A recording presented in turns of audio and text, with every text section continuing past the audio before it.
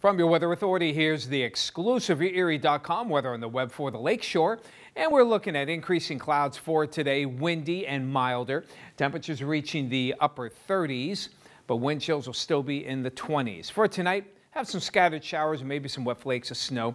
Not much expected. Lows will be dropping into the lower 30s. And from your Weather Authority, we'll have more showers and some wet flakes of snow on Thursday. Much colder with only a few flurries for Friday and Saturday.